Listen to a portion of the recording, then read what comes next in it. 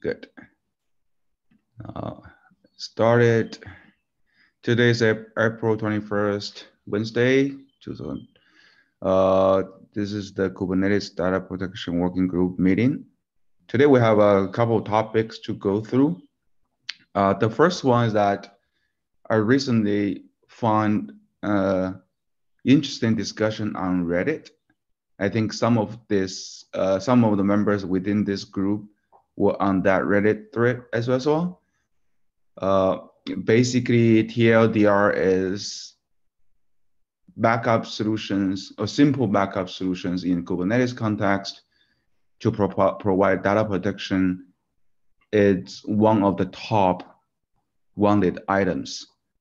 That's one message. The other message is that existing tools like in Kubernetes seems to be complex from many users' perspective, and they are looking for simple solutions, which I personally don't fully agree, because doing backup is probably easy, but doing restoration is harder. So if you guys are interested, please, you can take a look at the discussion on Reddit. There are a lot of threads discussing different methods of backing up your Kubernetes volume over there. I personally find it interesting, and looking at those ones makes us clear that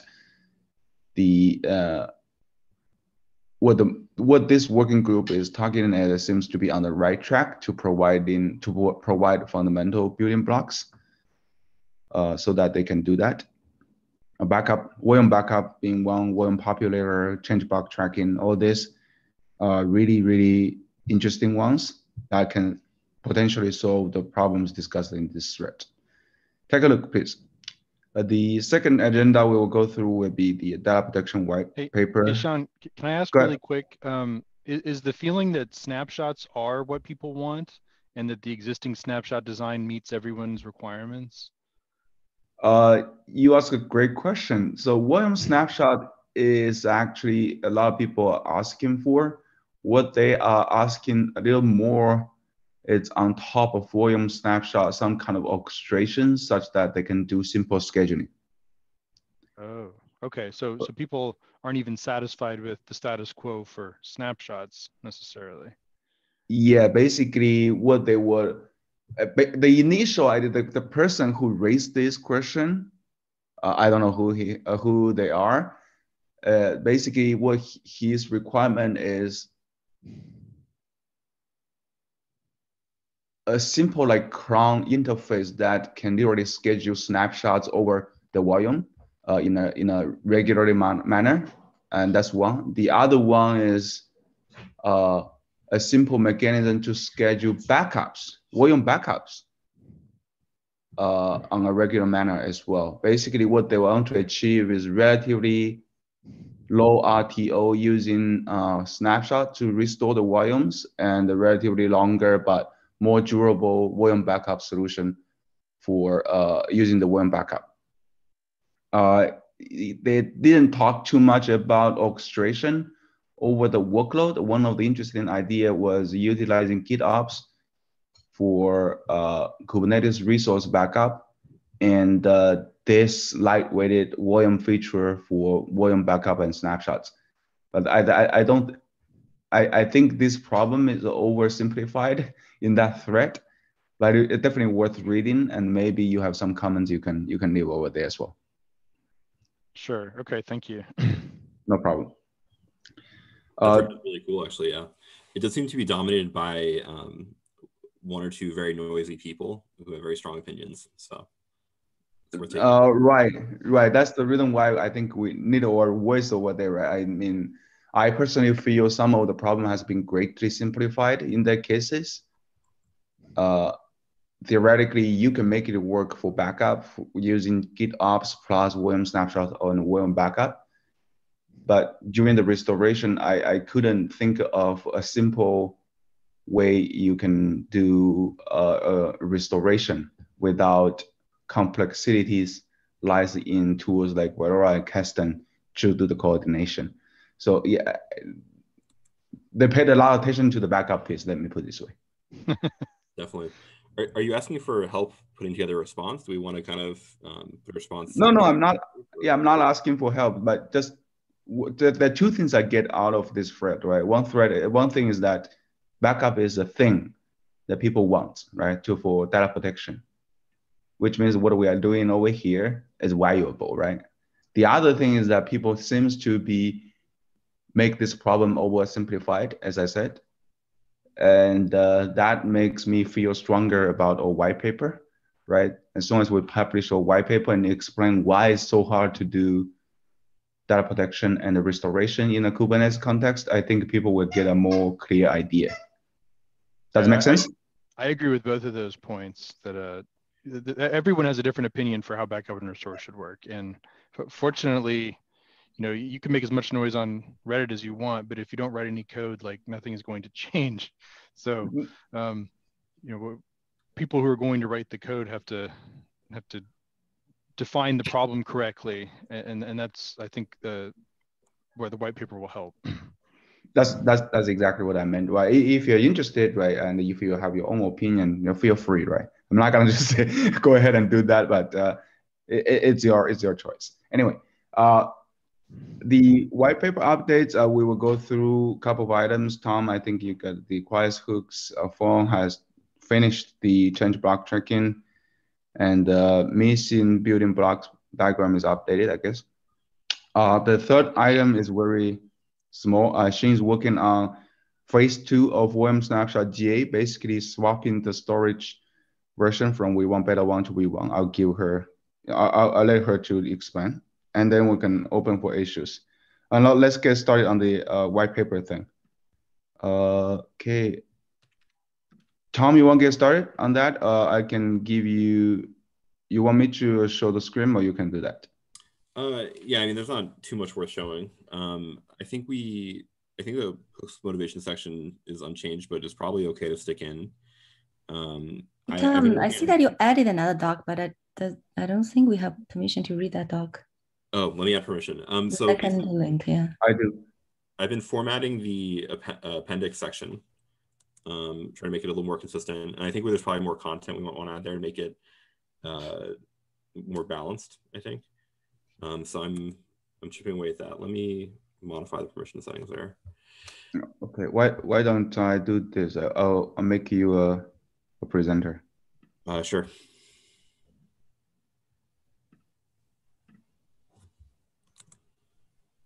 Oh, actually, I can't. Okay, only maybe I have to. Yeah, maybe I have to do that. But let me try. Thank you. Okay.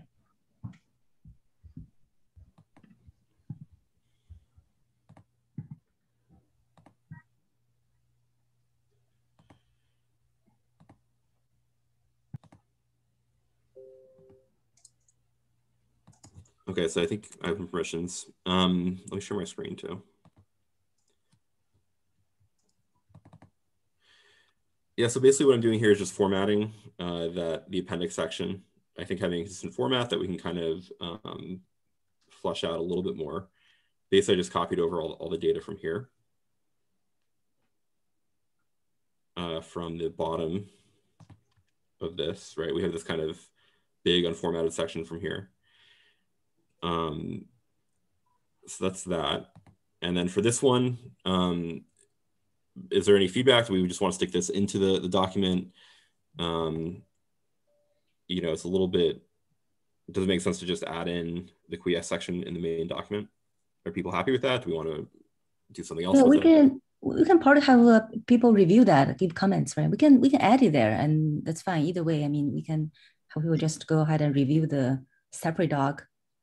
Maybe that's easier. The whole doc is a little long, so maybe just have so now everyone has permission to add comment to that doc, right? For this one? Right. Yeah, the separate doc, maybe I think it's probably easier. You have this one, and then you have the appendix. If both are ready for review, maybe just give everyone permission to comment, and then this way.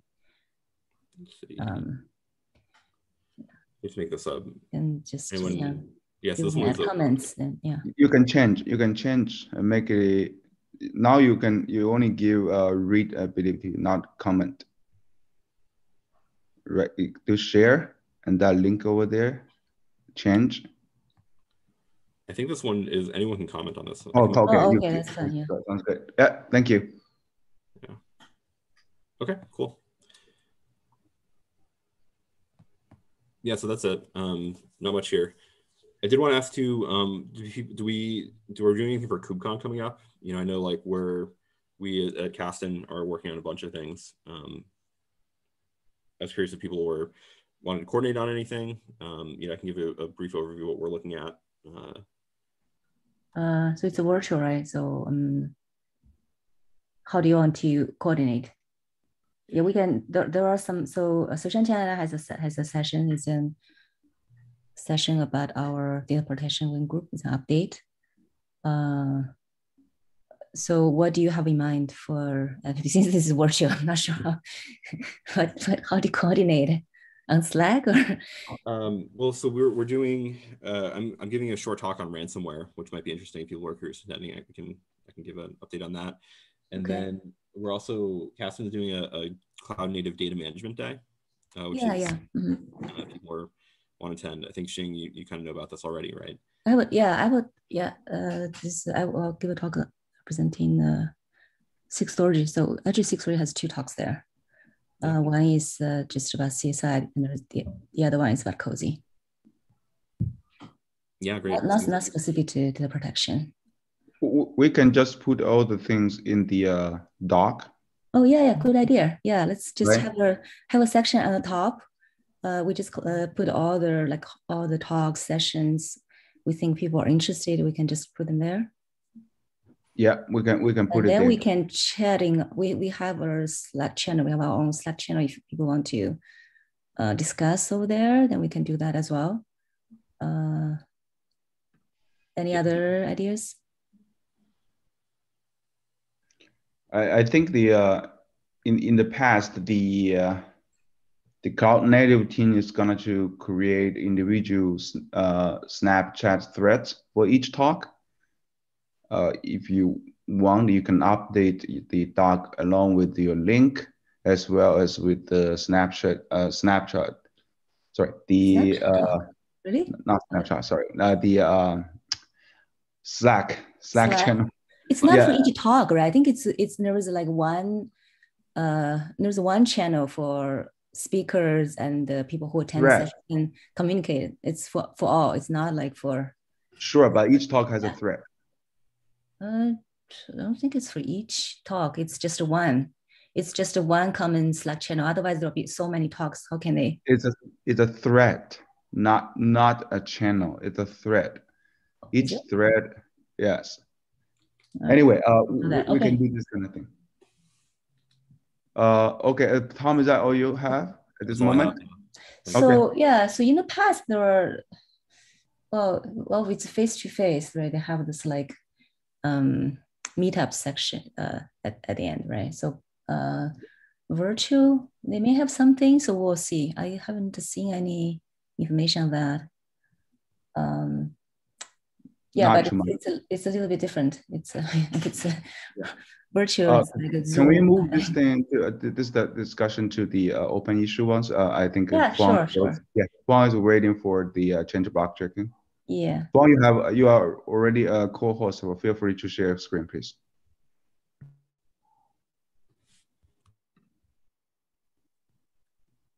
Are you talking? We cannot hear you. If you are. Oh, can you hear me now? Yeah, good. Yeah, let me try to share my screen. Can you see the screen now? Yep. Okay, so this is the white paper segment related to differential snapshot that we have discussed and we have write up. I got feedback so far from Xing and from Ed, and this is very short segment. First, they talk about the motivation and the requirement that we come up with, and the sample workflow for the backup, we use the different source snapshot service to help with the backup to make it more efficient. So you can see the motivation is very much that instead of backing up the entire volumes every single time, if we use a different source snapshot that tell the difference, the changes that happen between the current situation, the current status, and the previous backup, then we only need to back up the change. So that is the motivation behind this one. And we also talk about the difference between the different source snapshot and the incremental snapshot here. Is that incremental snapshot is just a special case of different source snapshot. We prefer the different source snapshot because that will help the backup vendor like my own company to create more flexible backup policy. It can be backup instead of just backup compared to the previous one, we might be able to compare with the one last month, for example. This will give the, practically, I think most of the time it will be like incremental backup, but this different source snapshot capability would give the backup vendor more flexibility. And the requirement that we spell out here is that we spell it all out here. And I can talk briefly about some of them, but you can read it. But basically, we want the snapshot to be between any two snapshot, and we want to support both the block and the file system. So instead of just so we're also talking about the detail level that we should able to provide. So that the backup vendor can, based on this detail level, to do appropriate backup, so that they don't have to back up the entire volume and so on and so forth. And then for the backup workflow, this is just an example of how the different source snapshot can be used.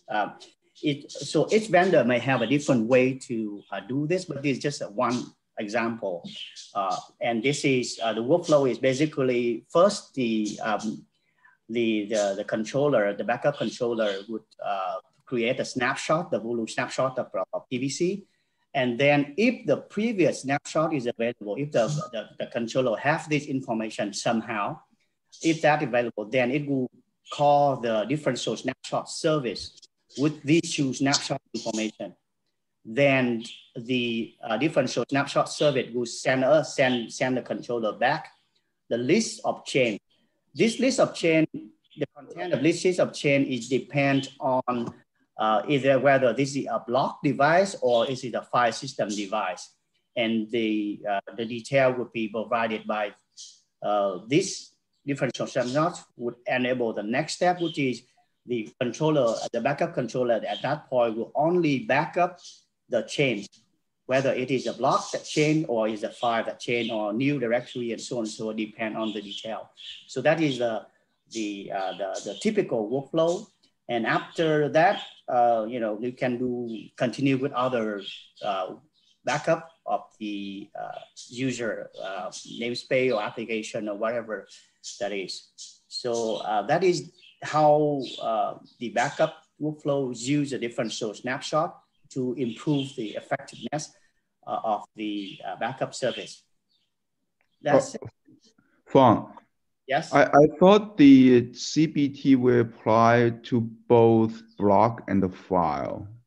No, the CBT, the name means chain block tracking, and we intend to make another thing called chain files list or chain. Yeah. Yeah. You see, sorry, I was not aware of this change. Probably. No, the service that we propose here should able to do both. But maybe when we do implement, we might start with the CBT first.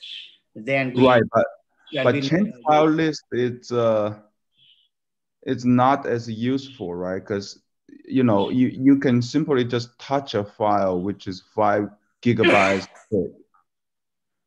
and change the timestamp. That would depend how you design the change file list API. Sure. You could get change file ranges and try to make it smarter.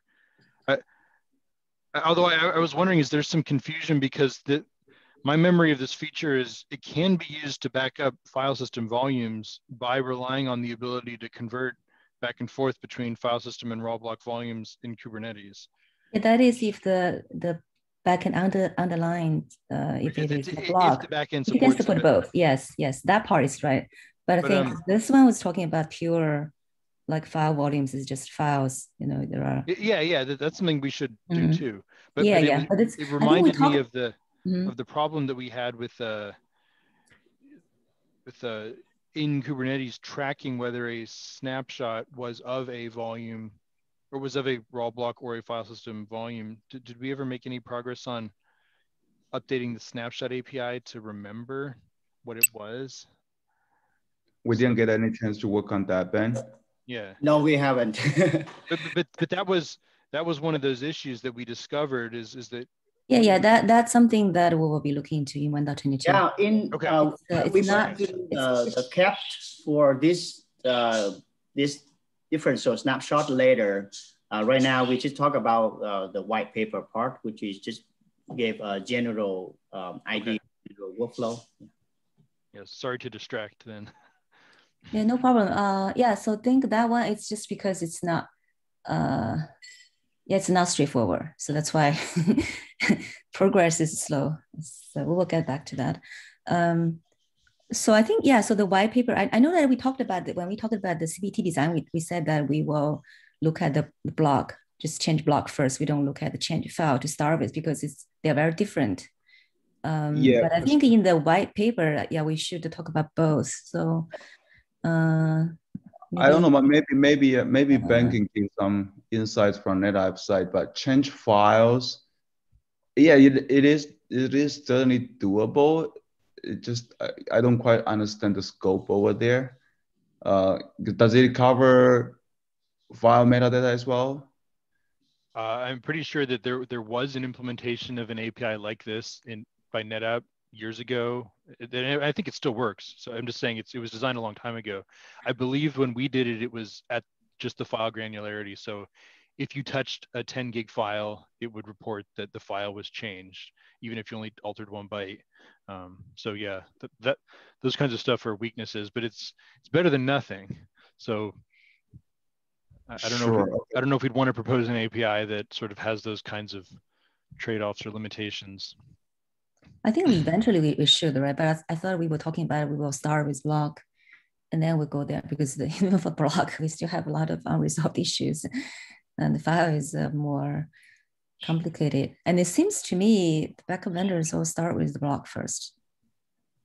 Well, that's to my knowledge. I could be wrong. Well, that's for volumes that either are raw block or can be converted to raw block.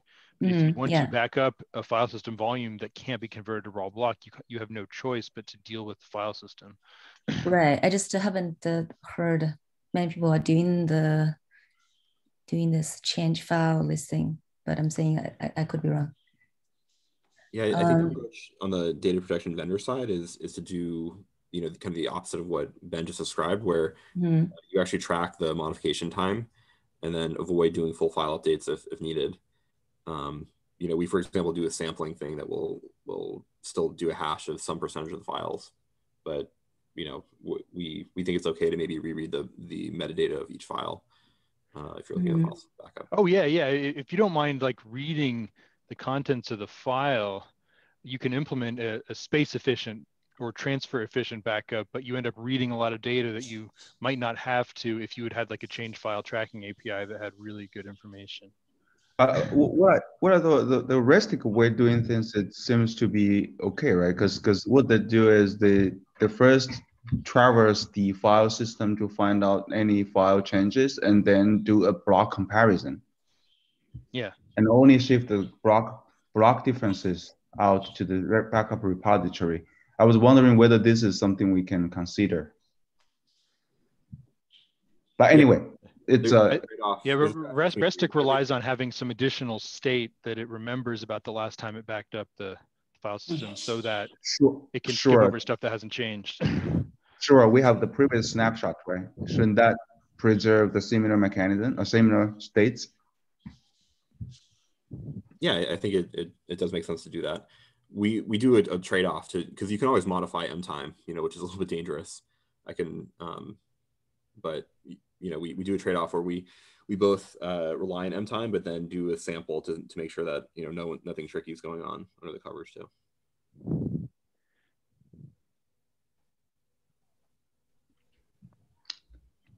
So what's the suggestion for this white paper? This is short doc by Fawn. Should he add more information on how did you change file? I would say maybe just leave the change file to the future. Because I don't think we have a finalized solution over here. How do we define and also we don't, yeah, also we don't have to come up with a solution in this, right? In the white paper, we just want to identify problems. What problem we want to solve. So maybe you can that's my point, right? Explain more. Is this the right approach to solve this problem for file systems? That was my point, right? But anyway, it's minor. Oh, you're saying like change file list, is that the right solution? For file systems, yes. It could only be additive. Like if you already have a restic-like scheme where you remember the state of the last snapshot and your only vulnerabilities are to people goofing around with M times, then having a change file list could let you detect when someone had goofed around with an M time more cheaply. So it's better than not having it, but it's not necessary. So we just say this is like one optional thing people can do. But do we need to add other things to this doc other than the change block tracking, change file list? Do we also want to describe other ways that the the requirements over there makes me wondering whether this will be a first-class supported thing, right? The last item for file system volume, the service should handle shared volumes, right? That means that this is going to be a feature of the service itself, right? So yeah, maybe we don't call this requirements. Maybe we should. I'm not sure what do you say here, because we're not really. This is not a design doc. We're not writing a design doc, so why do you write requirements? So, so it's like, what is the problem we want to? What are the problems we want to solve? We may want to explain that. And we identify change block tracking is something that we need to solve our problem. But change file is something maybe we need, but we're not sure. So maybe it's like optional. And then are there other things we think we might need, still optional? Maybe we can also. I think we need change file. It's just that we don't know what's possible. So, I mean, there is, according to Ben, the restic way, which restic keeps track of in all the change files. There is the rsync way where you actually, you don't maintain any state, but you just compare the diffs and you do checksums, and then you send the change blocks there. And there is the NetApp way, which is I can share actually, if you don't mind, I can share a little bit about how NetApp does it. Yeah, go ahead. So should we actually, so that maybe I'm thinking that maybe that then should we just, here we explain a few ways of doing things, like, just, I mean, I think we can generally talk about, talk about changing, tracking changes for files, but how it's done, I guess that, it says host disable participant screen sharing. Can someone enable that? Oh, are you trying to share something? Yeah, I'm trying to share my screen. Then I need to make you a co-host. Okay, I see.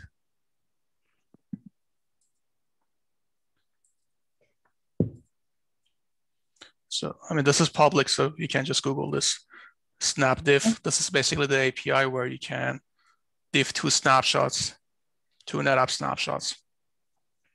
But this is not change blocks. You're saying this is change files. Oh, change file. Oh, okay. Right. And basically, ONTAP, the NetApp operating system, has the two building blocks. One is snapdiff. This is basically what we were talking about. Oh, okay. So this, a differencing engine that generates a list of change files between two snapshot copies. Okay. And this is the SnapMirror Cloud. This is just a way basically to back up all the change blocks to a remote endpoint, for example, an object store. Okay. And basically, look, this is smart. So if one block of a file changed, you only send that change block. Okay. You don't send the full file. Okay. And also, we do dedupe, compression. So all those efficiencies are preserved as you back up. And you can recover individual files and so forth. I believe these APIs are not public. So I think these are only available to backup vendors. And, but I imagine, some are listed here. So I imagine these vendors, they can take advantage of these SnapDiff APIs. Okay. But I don't think these are public. So I don't think anyone can write a solution that would take advantage of these files. So. Okay. Yeah, so maybe we can at a high level just to explain the different solutions. Yeah. I guess, what do you want to put in the white paper, and what do you want to follow up with as design proposals or other follow-ups later? I think we would want to emphasize that change file tracking is an optimization that is nice to have, but not presented as something that's absolutely required. Yeah, I guess, basically we can do file tracking at multiple levels. Rsync is one way to do it. It's a very efficient, poor man's way of doing it. This is a more optimized version where the storage system will tell you exactly which blocks got changed, and you only send those without doing any checksumming, without doing any comparisons between source and destination. So I don't think we have to be too prescriptive about what the right solution is, but we can say, these are some of the options as far as how you can do change file tracking. Yeah, I think that's the valid idea that, like I mentioned in the segment of the white paper, that it's just an example of how it can be used. It doesn't say that it's the only way. So we can enhance that document with this kind of workflow as well, right? And I see that a lot of these basic the workflow that you are showing on the screen right now is also kind of similar to the other workflow that I presented earlier. That means basically the snapshot, and then the difference between the two, and only back up the difference, right? And so on and so forth. So that is a good enhancement for that paper, I think.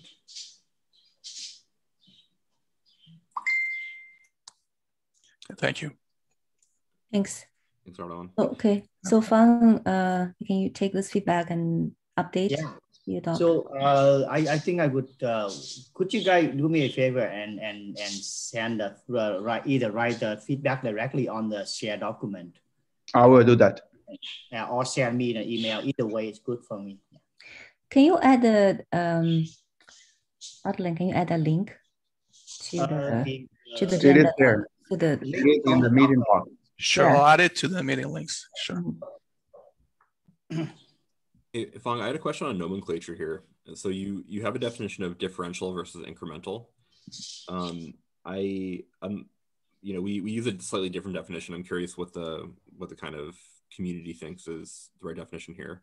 So for us, when we say differential, we actually are talking about that full file comparison, or doing the read of files and comparing the differences. And incremental is using something like a change block tracking API. Is your definition here of differential, based on your specific line of products, or is it something you've kind of pulled out of the community?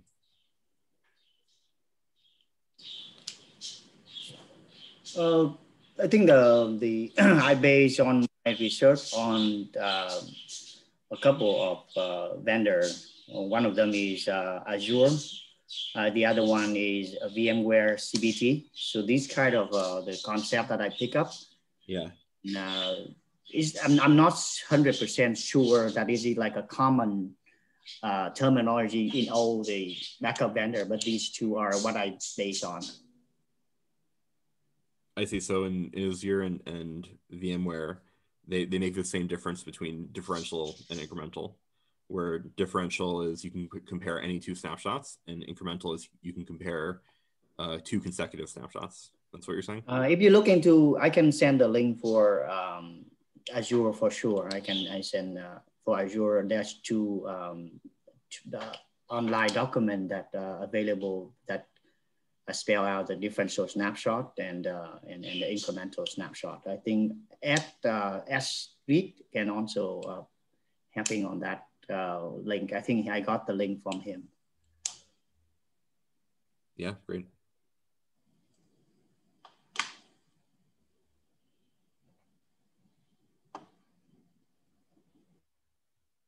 I guess I share with Tom's comment over here. The incremental snapshot thing seems to be a storage specific feature where they have a way of tracking, only keeping the differences between a snapshot on a specific chain, right? Whether we want or not, it's related to change block tracking. It seems not related. As long as the storage vendor can return you a change block from any arbitrary snapshots from the same volume, it should be sufficient, right? So Sean, are you saying that basically we frame this as just what APIs are available for CBT, and then say you can build, leave the differential versus incremental a little bit more general, and say you can kind of build those workflows with a CBT type API. Is that what you mean?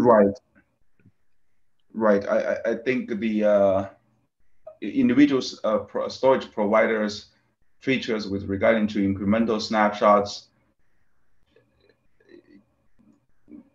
seems to be not quite relevant over here. I'm not sure whether we should include that thing.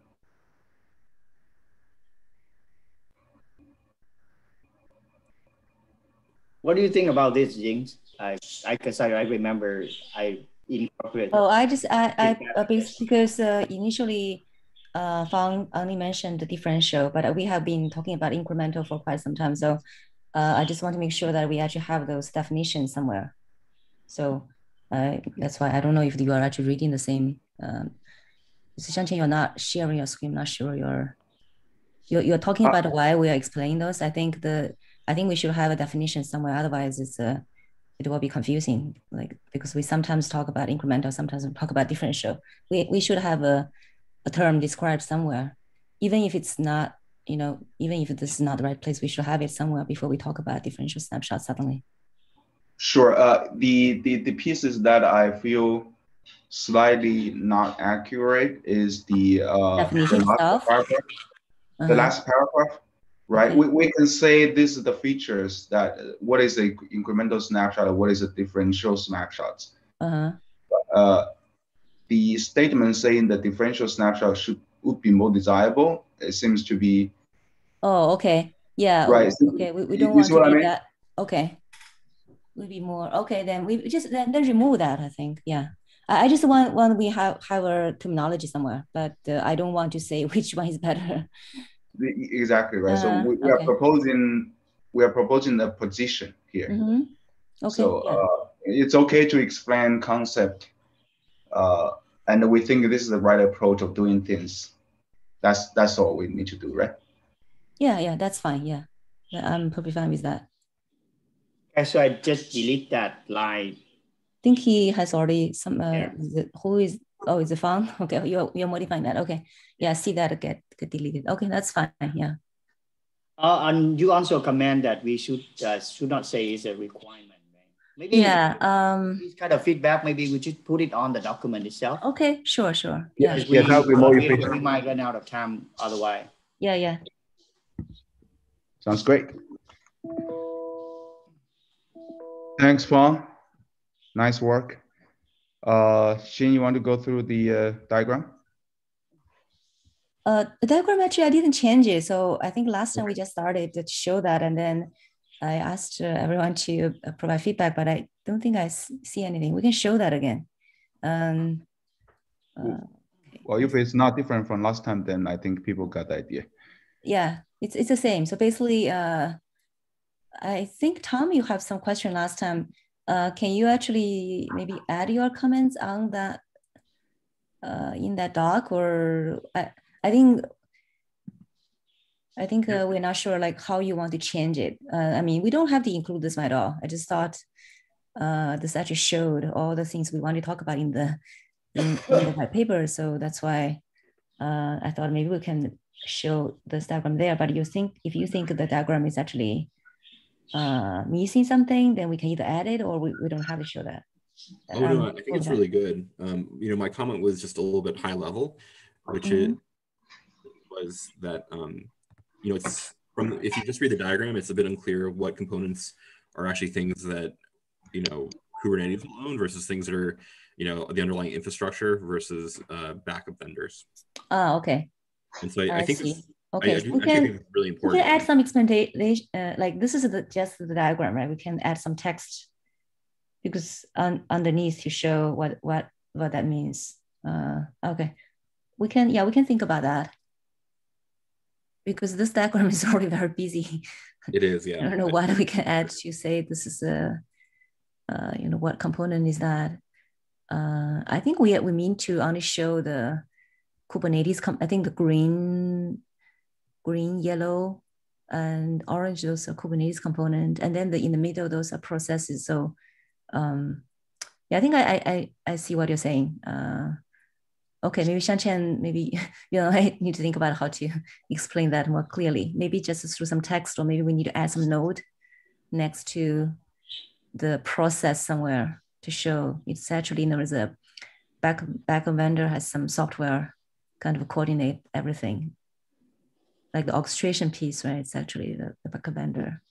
Yeah, I'll probably do a Lucy chart redrawing of this diagram. Maybe it makes life easier because this thing is basically we draw this using slides components. Yeah. This is not that nice. Hard to adjust the lines. It's hard to adjust the font, etc. So maybe I will spend some time to draw a Lucy chart of this. Okay, sounds good. Thanks. You said, all right. You asked me to add feedback to this. How would you like to get the feedback? Oh, you can add. Why don't we just add it on this doc, this slide? It's actually shared in the. If you look at the agenda doc, it's there. Okay. Perfect. Yeah, just you can add comments there. It should. I think it's. Yeah, you can directly add comments to the slides itself as well. Yeah, everyone can comment, I think, right now. Yeah. Perfect. Thanks. Thank All you. right. We are 12 minutes away, Xin. You want to talk about the GA thing? Okay. Well, so I'll just share this. Okay, so, well, we know that snapshot is already GA in 120. We added the V1. And so we still support both volume snapshot, V1, beta 1, and V1. And then currently the storage version is V1 beta 1. So we serve both V1 and V1 beta 1, but the storage version is V1 beta 1. But now what we are making a change, we're changing the storage version to V1. Still serving both. And then, so then after that, we're going to cut a external snapshot release. And then the last phase will be removing the support for V1 beta 1. I don't know how long we have to wait. I need to check. So Xing, is this change aligned with Kubernetes 121 or 122? 121. So the second one, phase 2. Phase 2. Oh, okay. So this is for the release that just went out. We're going to change the stored version to GA. Change the storage version to V1, before we cut in the release. And then my understanding is that as long as you have one release between each of those changes, so you add GA support in 120, you change the storage version in 121, then you can remove the beta in 122. I think it's one release each. Yeah, that'll be. Is it? quicker. I thought it's half a year, Ben. I thought I heard something about like that. You know, a deprecation you need like 1 year or like 3 or 4 releases. So have we deprecated beta yet? What? Have we deprecated beta? Yeah, we are talking about the removing beta. No, it's not deprecated right now. We still support it. Well, yeah. So I think that's a separate thing. Is we have to announce that it's deprecated and that you should be using GA, and then there's another clock on deprecation. So right. So I don't know if we can say deprecate V1 beta 1 when we change storage version. Maybe we can. So I need to find that out. I don't know how this thing works. Maybe we should do that. Yeah, maybe we should do that. Otherwise, last time I speak with Jordan. Okay. His suggestion is keep a list for 3 release cycles for beta API. And if you want to follow, that we have waited, right? So when beta 1, that was what is it 1.17? Yeah. Beta. So now it's already 1.21. It's 4 releases already. No. Starting from 120. Okay. 3 releases, right? 3 That's releases. basically where we officially support V1, right? Okay. And then this phase 2 is a transition period. Okay, so it's probably or 24 or something. Yeah. It's probably 1.24, I'm guessing, because it's probably 3 release after we declare deprecation, because we didn't say when beta 1 is deprecated. So probably we should say deprecated now. I wonder. No, it is in the API. You cannot say it is deprecated. Oh, we cannot say, okay. Yeah. So basically just remove it. Yeah. No, actually, I do see deprecation notice for other APIs. Yeah, you have to deprecate it before you remove it. Yeah, if you look at the CID extension, those things, you do see deprecation notice. Yeah. I misunderstood. So question mark. Okay, that's question mark. Let's find. I misunderstood you. So basically, you said that deprecation is sending out announcement. If that's the case, yes. Okay. I thought you were removing that in 1.21. That's not gonna happen. Yeah, no, we can't. Yeah. Deprecation. We need to deprecation of V1 beta 1 in. But after we run out the clock on the deprecation, which might be like 124, then we remove it. Yeah. Yep. I think likely 1.24. So that's like a year. Right? They're slowing down the release. And there's a good amount of work as well, right? For deprecation. What? Deprecation is no. This one should be fine. I don't know if we need actually add some messages somewhere, because some other APIs have actually messages. If you use the beta API, you actually get something. If you check the logs, you see something. So I'm not sure. So that means there's there's an enhancement that was put in for kubectl such that like you can send back a header message that says this is deprecated, and then when you get that version, it will do that. And so like it's a I think in the CRD you can define this and define the deprecation message for that version, but I don't remember exactly. That's where I would look. And then for the other question I had was, do we have to do anything to support converting the storage versions once we switch it over, such that like the kubesig storage converter or one of those other tools will be able to convert storage versions? Or will that just work? Does anybody know? I think that's built in. At least like when I'm testing this one, it's built in. It's fine. It works. Yeah. Okay. Yeah. You need a version conversion webhook if you make like any complicated changes, but if you didn't make any weird changes, there's version conversion is automatic. There's no API changes actually. It's just a version change between. Right. It's automatic except one fact. If your V1 beta 1 CR it's invalid, it might have errors. Yeah, but the thing is, we don't even let that succeed. You create a invalid volume snapshot. No. Existing ones. But it's not possible because we added that in the controller a long time ago. They can never create a volume snapshot that is invalid and bound. Sure. If you have an invalid one before 120.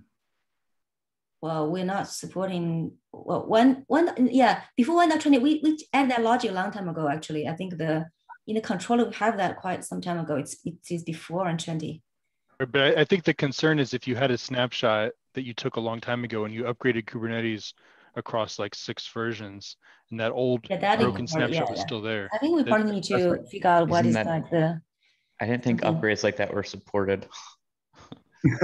Question mark. it was to call it out, saying that okay, for those invalid ones which has been in the system for a long time, right?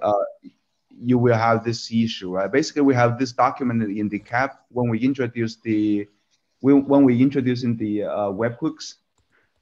Those invalid ones, basically the bigger problem for that ones is that when it is converted and being into an V1, it will fail and it will remain V1 beta 1 in the system. Then when user try to delete it, because of the webhook, it is possible there are finalizers on that resource. Then the request gets sent to the webhook, and the webhook will deny the request, say, oh, you're not allowed to remove the finalizer because the resource is is an invalid one, and that will make the resource not deletable. So yeah, I think we need to check because I think we added a check long time ago. It's probably in 2.0, like in the controller, we don't even allow those type of snapshots to be bound. So I mean, we can't use it. So we need to check that. Yeah, you can update that, Xin. You can always update the resource directly against the API server. It doesn't necessarily need to go through your snapshot controller at all. Well, but then I'm just saying that they have to be using a very, very old yeah. That's what I'm saying. Like, when did they? So we need to find out when that logic was added, and then any snapshot created before then, which is invalid, then there's a problem, right? That's so if right. they have so if it has two source, basically, right? If it has if it has both the warning handle and the snapshot handle, it has both PVC. Something both has PVC and has the content as source, right? So if that's the case, then there's a problem deleting that, because right. And we had some action required release notes telling people, like, when you upgraded to various versions, like, you're going to have to fix these problems. And if somebody ignored all of those and they get all the way to 120, 122 or whatever, 121, we're talking about then they're it's gonna I think 121 should be okay, because even 121. No, I'm saying, like, if you've had a very old snapshot that was incorrect and you just haven't touched it in like a year and it's sitting there, when you upgrade to 121, you will no longer be able to, in fact, when you upgrade to 120, I think you can't delete it anymore, you can't update it anymore. You had to fix that back in the prior release. In 120, you can still update it, Ben. Because the webhook will allow you to do that. But in 121, you won't be able to do that. Okay, so that's the key, is if people haven't fixed it by 121, then they're going to be in a world of hurt. So So Xiangqian, actually, I still don't know how that would happen. It went out 21, we just changed that. So we changed the storage version. That's the only thing we changed. That's right, because the API server needs to convert all V1 beta 1 into V1. Okay. And when do we tighten the validating webhook to say no more updates on invalid ones? We actually did a couple of things, Ben, right? One thing is that the controller will actively label those invalid ones. Yeah. No, but I'm saying, when will we change it so that you can't update them anymore? When will we tighten up the validation? So after the convention has happened, it will be tightened, because the webhook will get V1 validation request instead of V1 beta 1 validation request. Oh, okay. So you're saying that the mere act of switching the defaults of V1 means that you're going to get the new validation behavior. Exactly. Because it converts it to your stored version before it sends it to your conversion webhooks. Okay. Exactly, because the V1 the validation on the V1 is much tighter than the validation on the V1 beta 1. Okay. Yeah. So hopefully people have been reading our release notes, and if they haven't, they're going to be in a world of hurt. Yes. That's all we can do. Yeah, we want to make it clear, and that's all. All right, we are on time, I guess. Any open issues? No? All right, thank you, everyone. I'll stop recording.